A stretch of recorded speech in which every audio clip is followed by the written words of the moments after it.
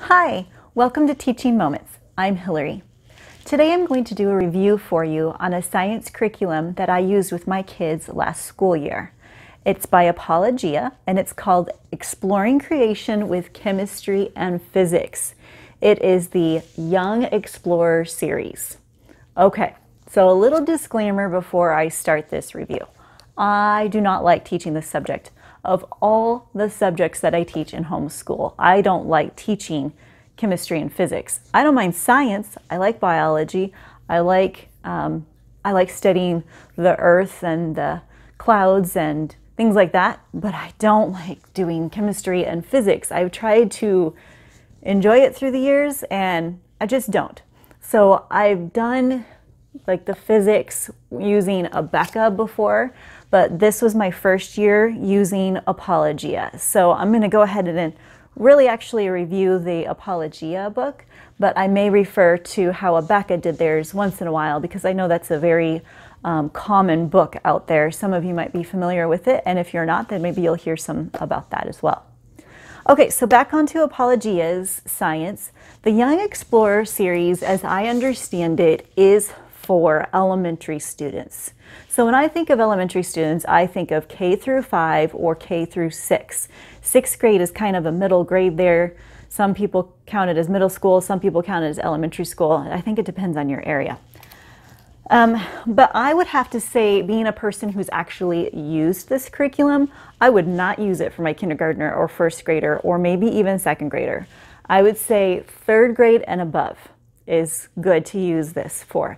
But for kindergarten and first grade, I would probably lean more towards science with A Beka. That was simpler and just got to some basic concepts and gave them a basic foundation. As far as 3rd through, we're going to say 6th grade, because I taught 2 of my kids last year with it. My son was in 4th grade and my daughter was in 6th grade. So they were on the older end of the spectrum for teaching this book, but actually I think my son was perfect, right? It was a perfect blend for him. My daughter didn't think that it was like babyish or anything. She actually liked that she could understand it better than some of the other science books that get more wordy, and she liked this one. So the Young Explorer series, elementary students.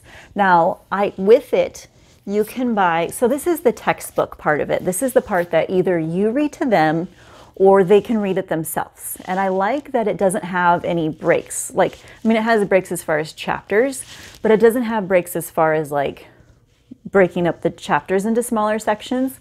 There's nice places where you could pause, but there's no specific spot where it says you need to stop here. You know, you can just keep going if you want.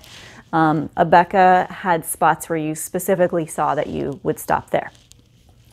But they do have breaking points, and then it could say, they say, tell what you've learned so far in this study. And then the child will put it in their own words. So they do that, and then you can continue on if you want to, or you can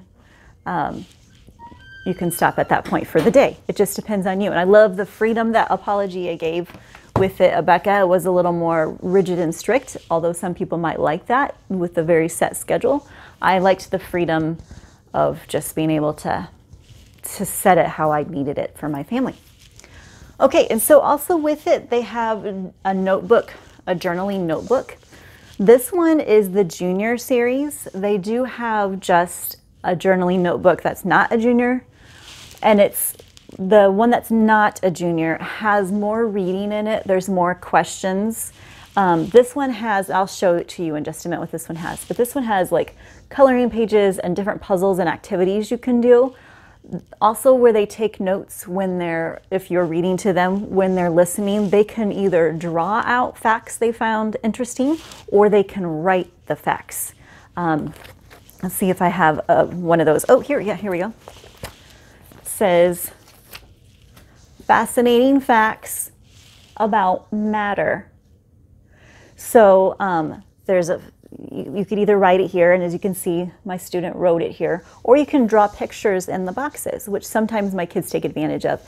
And so even though my kids are a little older, I chose the junior because it's just more fun with it. And I didn't want it to be intense, and also because with my kids having dyslexia, their reading levels vary, and I didn't want us to be worrying about reading levels at this point. I just wanted them to learn about science. I wanted them to learn about and not worry about spelling or anything like that. I didn't want that to trip them up. Also, these two kids that I taught also show some ADHD, and so the interaction of the young junior notebook was better for their ADHD student than I felt the other notebook was. So they also have coloring pictures that have verses that go along with it. So while I was reading to my kiddos, they would be coloring a picture. Well, my daughter would, and my son sometimes colored the picture, sometimes didn't. But then they would have this to be able to take some notes on. Let me show you what else is in this journaling notebook. They also have like vocabulary words that they learned. And so this is a piece of paper they got to cut out at the end. And so surface tension, what is surface tension? And then it's like a little flat book. Then underneath it is the definition of surface tension. And so all these are flaps. And so that was kind of fun for them to learn what it is, match it, cut and glue. It was just kind of a fun activity. Of course, I showed you the coloring pages. Every beginning of every chapter had a coloring page. Well, actually, had two that they could do. And then there's this one. This one is even a little bit more of a fun one. They cut out this pocket, and then they have these.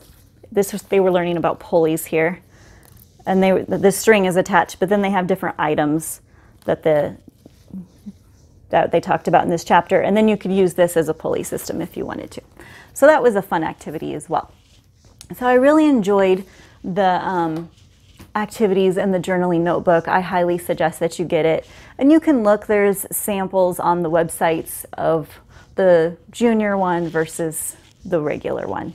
So you can look and see which one will work for your child and your family. Okay, so another thing that we really liked was the experiments. I actually did many of the experiments. Comparing to A Beka has experiments that you can do, but I felt like I didn't really do very many experiments with my oldest child who went through A Beka Science. But I really wanted to go through it with these two, especially with chemistry and physics. I wanted them to kind of get a foundation of that. So, and just so you know, this is the chemistry and physics for the elementary age students. We do have another physics book I have on my shelf right there. It is a physics book for the high school student. Apologia actually suggests it for an 8th grader, but it can be done in 9th grade. Typically physics is done in 9th grade. I'm going to grab it and show it to you real quick, just a second.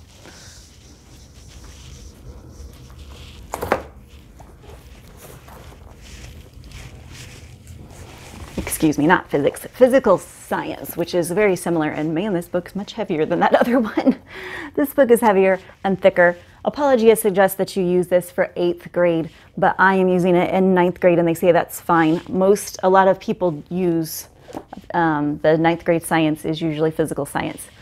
I have looked, so I graduated one from high school, and this is my second one who's going into high school now. And I looked at transcripts from colleges. My husband actually works at a university, so I'm able to look at what they are expecting to see on the transcripts. So that has been really a help for me. And then I also looked at some of the other common colleges or universities in this area and found transcripts and what they look like. So if you are at that age, you're wondering about high school and stuff and what to teach them, or even in the middle school years, trying to line it up for the years ahead, go ahead and check out those universities and see what they may be expecting to see. But so that's why I'm doing this for 9th grade instead of 8th grade. But you'll get a review on that next year, hopefully. So I just want to let you know that this elementary one, if you didn't do it, that's not the only time you're going to get a science that's kind of with these topics. There's a physical science one as well in the upper years. Okay, back to the elementary one.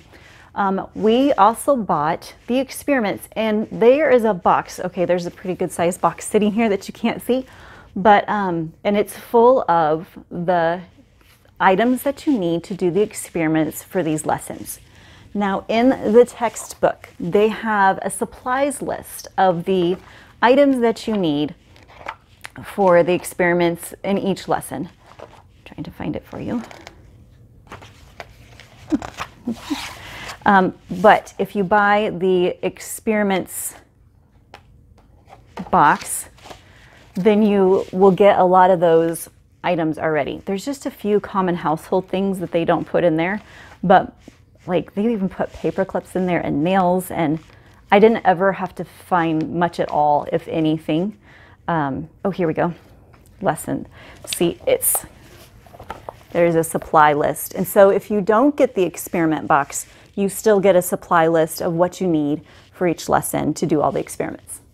But if you do get this box, it is so handy because the way they set it up is like, for example, this bag here, this is for lesson 5. And it tells you all the items that are contained in this bag.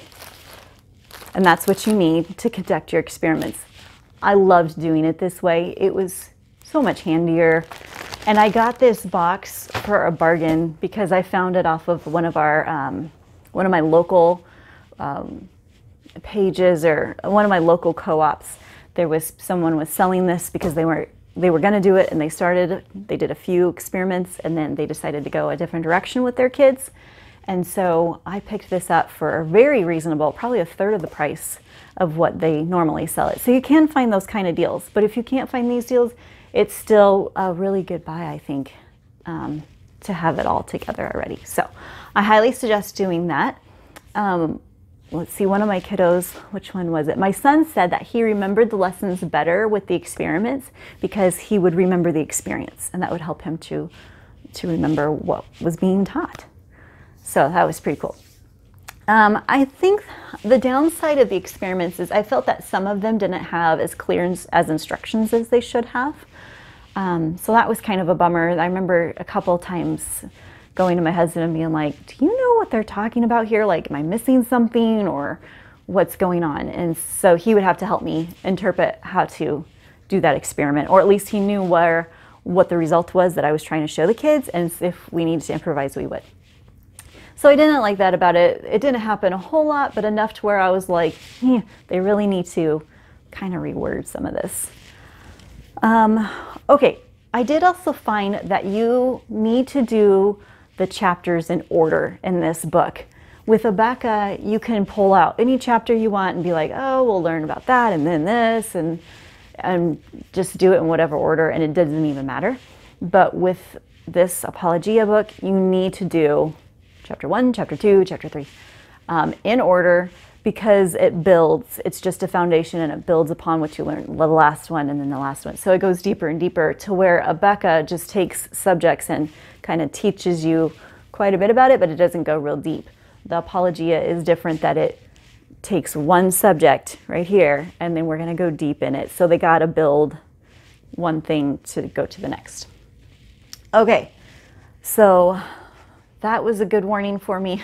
I wish I would have known that earlier, because then I mixed them around, and then the kids are like, what? And I'm like, oh, okay. That was kind of interesting. My kids liked that there was simpler wording. Some of the books can get kind of wordy, and so they liked the wording in this book, and that they were able to listen while coloring, so that was very helpful for them. And they liked that there was verses that were tied in with the chapters. Let me check my notes here, make sure I'm telling you everything I wanted to. Okay. Oh, yes, very important point. I found in this book, okay, and I've also done Apologia's ocean book before, Ocean and Sea Creatures. We really liked that one. That one was pretty fun, and it was really interesting. But I didn't learn that, what I'm going to tell you, with that book, but I learned it with this one, and I found out that all the Apologia books, at least for the elementary age, I'll find out next year if they have it for the high school too, but they have some extra additives, extra, like, what do you want to call it? It's for a place to go deeper. So they have YouTube videos you can go to. They show you experiments that other people have done. Or I even took my sea creatures book and started looking up some of that stuff too.